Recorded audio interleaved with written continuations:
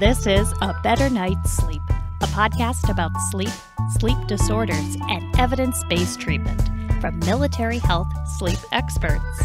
I'm Dr. Julie Kinn with the Defense Health Agency. And I'm Dr. Jonathan Olin, Medical Director of the Evans Army Community Sleep Lab. Today's episode is going to be a fun one. We are answering your questions. So, John, I'm going to start you off with one that is referring back to our episode about sleep apneas. We got this question from a listener named Mark. He says, I recently started using a CPAP machine for my apnea. My snoring is better, but I still feel tired during the day. I could take hours-long naps. So what can I do for my apnea, in addition to the CPAP machine, to feel well-rested throughout the day? Okay, good question and pretty common issue. So first step is to evaluate his use of his PAP. So there are some people that use it every night, but it might be on average on their face and use, say, 3 hours. Oh. Minimally adequate treatment is considered in the field, and for that matter, at least in the Army, as more than 4 hours, for most people, more than 4 hours for more than 70% of nights. So 21 out of 30 days, more than 4 hours. So if someone has 100 events an hour, is very severe, just because they're using it 4 hours and 1 minute every night, and they're then sleeping 7 or 8 hours, and they're taking it off after 4 hours, say they get up and use the bathroom, well, that's great that they're effectively treated for half the night or so, but not surprising that they'd be sleepy. So try to look at their use, which the machines generally have downloadable, or you can review the use and you can review their events per hour. So there may be some people that are using it, but the pressure is not adequate. Then they may need an adjustment in the pressure. So that looking at the data from the machine is in my opinion, the next step. If their use is, quote, good or adequate, maybe they need more use than just the minimally acceptable adequate. So if someone, again, has severe and they're using it 4 hours every night, that's minimally adequate, but I'd encourage them to use it, 6 or 7 or 8 hours with 7 or 8 hours of sleep. There also may be people that are sleeping, say, 5 or 6 hours a night, and that is with the machine, and that's in total, and that's considered minimally adequate, but that's not enough sleep for people. So again, I like, 7 or 8 hours of sleep total. After all those issues are addressed, person sleeping enough time on the machine, the events are low, the machine's working, and they're still sleepy. There's some data that even, say, 30-ish% of people will still have ongoing daytime sleepiness. There is a medication that's approved for persistent excessive daytime sleepiness despite adequate use of PAP, and that's called modafinil or Provigil. And I have people that are on that too. And some take it and, I haven't had anyone that I can think of with serious side effects or problems. But first thing, I like looking at their sleep hours, their quantity, and then the quality and the use of the PAP.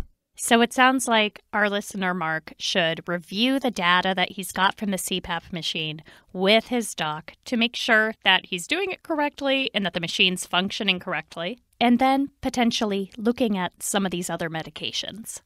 Right. Yep. Oh, and I'm going to make one other point too. Go right ahead. But if people are, say, I don't know, they were on CQ or staff duty or some sort of overnight activity, they go home and nap, and they have apnea and they're on PAP, they should use their PAP during the nap. Okay. So it's not just a nighttime machine. It's a machine to be used with sleep. Yeah, if you want that nap to be energizing, it makes sense that you want to be able to breathe. Exactly. So oxygen's a good thing day and night, including during a nap. Yep. Yeah, that's a good rule of thumb. Yes. Okay, our next question is from Tamara. She writes, my mom always told me to sleep on my back because it's the healthiest way to sleep. Is this true? I'm comfier on my side or my stomach. What is the best sleep position? In my opinion, no. There's not a single best sleep position for everyone. It just depends on the circumstance. So obviously we want people to be comfortable, relaxed, whatever position that is. That may be the best one. Often apnea is worse on their back. So there may be some people that do worse on their back, and there may be some people who even prescribe, hey, you don't want to be on PAP. you have apnea on your back, you're good to go on your side, then you need to sleep on your side in an organized way with, say, body pillows or something that prevents them from rolling on their back. There may be someone who has back pain or back problems and they need to or want to sleep on their back, then obviously they should sleep on their back. You factor in whatever the conditions are. Some young, healthy person, if they like one position way more than the other, then fine. That's the position they should sleep in my opinion. Okay, that makes sense. All right, our next question is from listener JP. He writes, I just went mattress shopping, and boy howdy, they are expensive. Does a good mattress really make that much of a difference? For a younger, healthier person with good sleep, if they don't have a lot of money, I'm not going to recommend that they spend a lot of money on a mattress. For people with back problems, hip problems, pressure points, it may be very, very sensible to spend some more money. I think some of the mattress prices are going down. Yeah, some of them are completely ridiculous. There are a lot of ads on TV, a lot of ads, I think, on the internet, a lot of promotion. They can be expensive. Coil, into your side or into your back, that's going to interfere with sleep. Look online, look at reviews. I know there are various consumer agencies that do reviews of mattresses. Consider those. I think one thing that I've seen is go into a mattress store if and when you're going to buy your mattress and try laying there for 30, 45 minutes. Bring your pillow. Don't just lie down on it for 3 minutes and say this is good.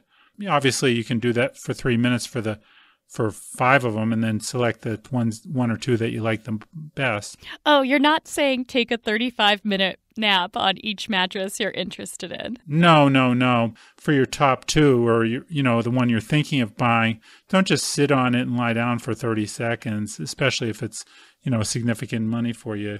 Get a better feel for it. Well, I guess you would take a car for a test drive, so why wouldn't you do the same thing for a mattress? Because the prices on some of these really are about the same as a used car. Exactly. Pick an off time when the store's not that busy. But yeah, you want to be pretty confident if you like sleeping on your side that, it's going to be enough support. If you like sleeping on your belly, that you're not going to be flipped into a U because it's too soft in the middle. Jon, our last question is almost a relationship question. Listener Krista writes, my boyfriend hits the snooze button 5 or 6 times until I'm ready to kill him. Is there any scientific reason I can give him to say this is bad for him to make him stop? First of all, don't kill your boyfriend. Solid advice. Second of all, it's bad for her. Obviously, this is all I know about the situation, but it's pretty suggestive of him, the boyfriend, being sleep deprived.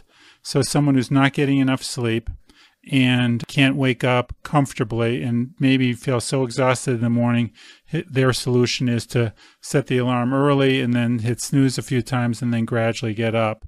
So it suggested to me that he doesn't get enough sleep. So I'd suggest more sleep. Again, most adults, it's recommended get 7 to 8 hours sleep a night. So get more sleep, and then he wouldn't need to hit the snooze button with that kind of frequency. Maybe once, maybe none. Just wake up and say, okay, the alarm's off, and I'm ready to wake up. So I did some reading on this topic, and it seems like if you do habitually use the snooze button, you're training yourself to start ignoring your alarm. So it becomes something that you automatically turn off, and then when you really do need to use your alarm to wake up, it might not work so well for you. And that's a good point, too. Well, best of luck to you, Krista, and thank you to all the listeners who've written in. And of course, thanks, Jon, for joining us and giving us such great information. Thank you. Please get in touch with us about your questions. We're on Facebook and Twitter at Military Health. A Better Night's Sleep podcast is produced by the Defense Health Agency. Thanks so much to those of you who've rated us and subscribed on iTunes or wherever you get podcasts. Please share the show with a friend who might appreciate the information. And be sure to check out our other free resources for the military community, like mobile apps, websites, and other podcasts.